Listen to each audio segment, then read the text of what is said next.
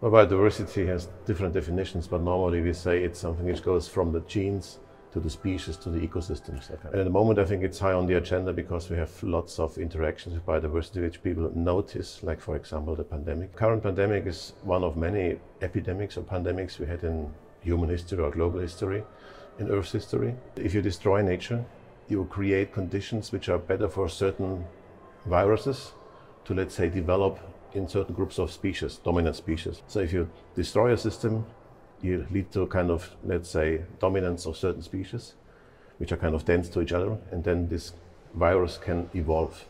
And eventually, if there's contact with humans, it can also spill over to humans, and that's what we call zoonosis. We have the level of the governments, the international community, where there was a lot of activities in terms of this so-called integrated intergovernmental platform, Biodiversity and Ecosystem Services, which is something like the IPCC for biodiversity. Individuals can, for example, work in their, let's say, own surroundings, improve conditions for biodiversity, for insects. You can also, let's say, avoid planting foreign plants in your garden, for example. Try to avoid consuming non-sustainable products. There are many facets, and even if you do only one of them, it's better than doing nothing.